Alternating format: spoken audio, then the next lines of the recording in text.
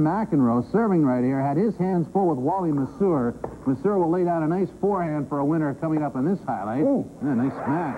Then McEnroe will come to the net after a serve, and Masur once again goes down the line, this time with a backhand.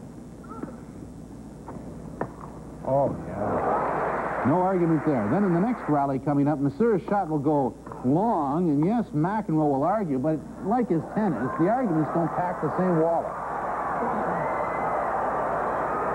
It would have been called, the chalk would have come out. In the old days, he would have went on for a couple of hours. It was all for naught. McEnroe falls to Masur.